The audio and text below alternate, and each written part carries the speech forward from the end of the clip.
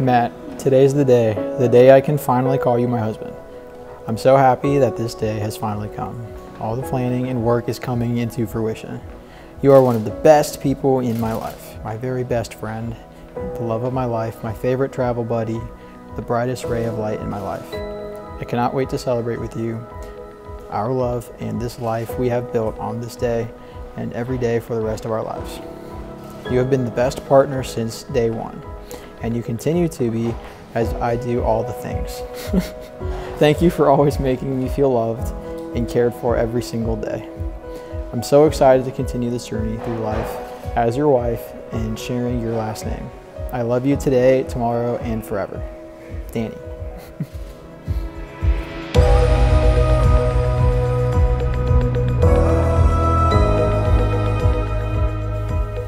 Oh my gosh, she's beautiful. Hi. You look good. I know, right? Woo! You look good. Where are you earrings from? They're so pretty. Etsy.